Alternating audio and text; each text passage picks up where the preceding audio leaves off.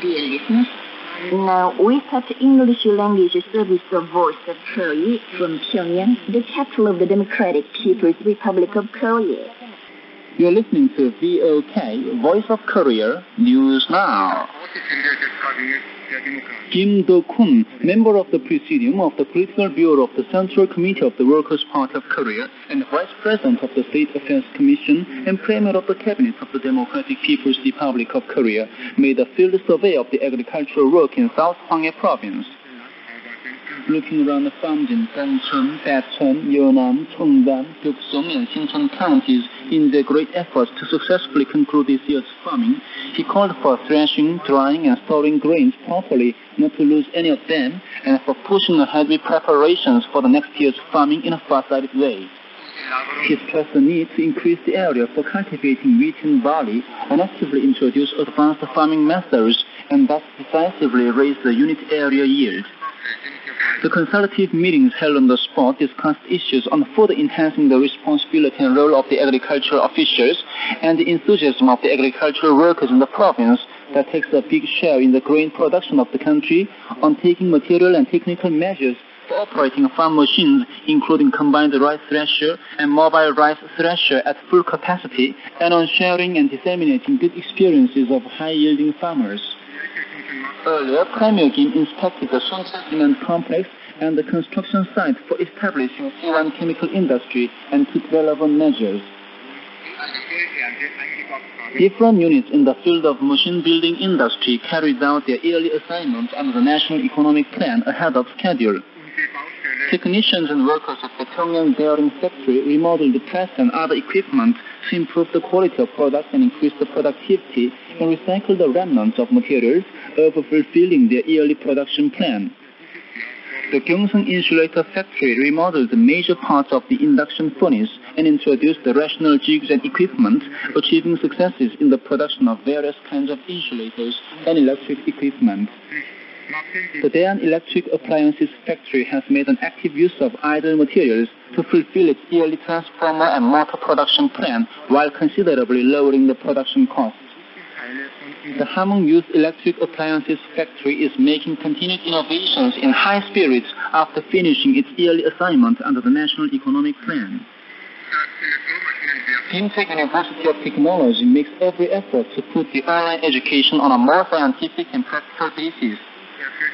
The online education faculty of the university, steadily improving the educational methods, has created more than 10 useful and superior teaching methods and put them into practice this year.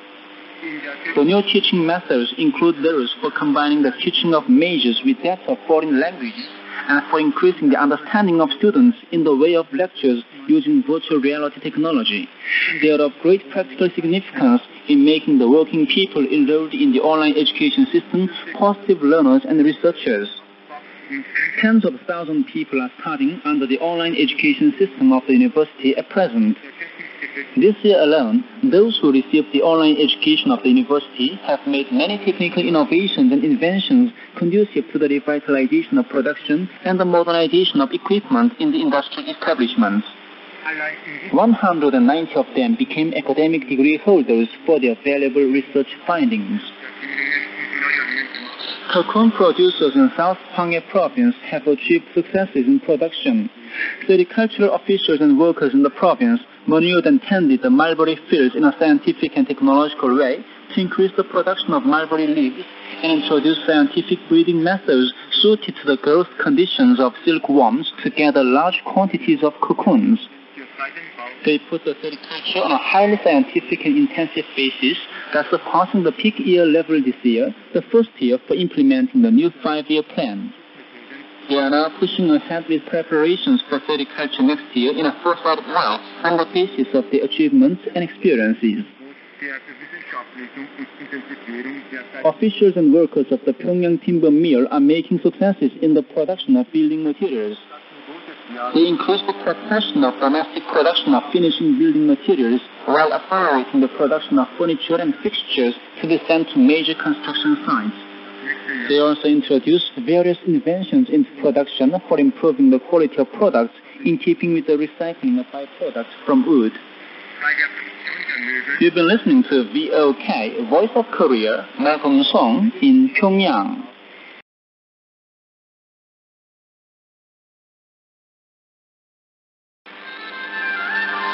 Trophy Captain Diploma for the Fishery Sector.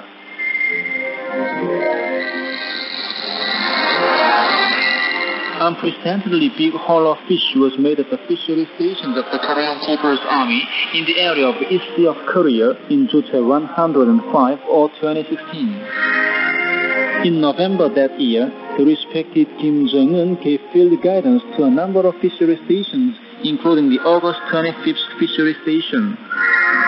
At the fishery stations, he found fish cascading in the outdoor landing places and blocks of frozen fish piled up like a mountain in the cold storages.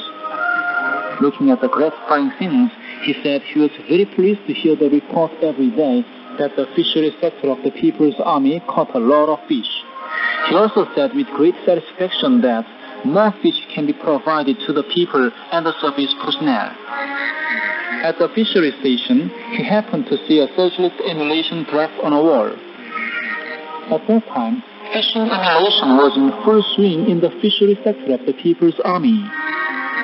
An official told him that all the fishery stations have high enthusiasm to take the first place in the fishing emulation. Listening to him, Kim Jong-un suggested awarding trophy cups and diplomas to the winners.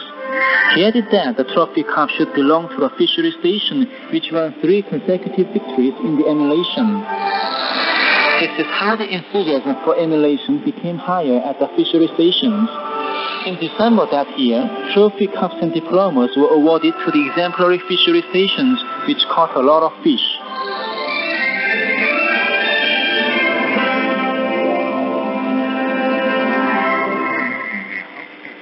So far, you've been listening to an account under the title Trophy Cup and Diploma for the Fishery Sector.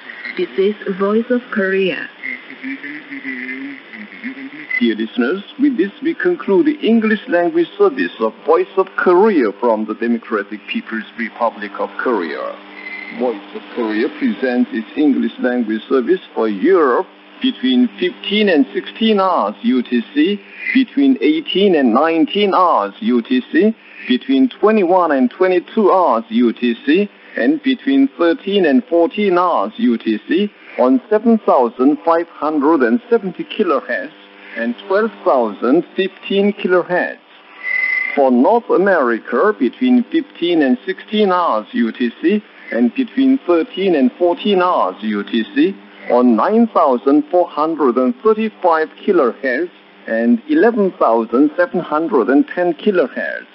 And for Northeast Asia, between 4 and 5 hours UTC and between 6 and 7 hours UTC on 7,220 kHz, 9,445 kHz, and 9,730 kHz.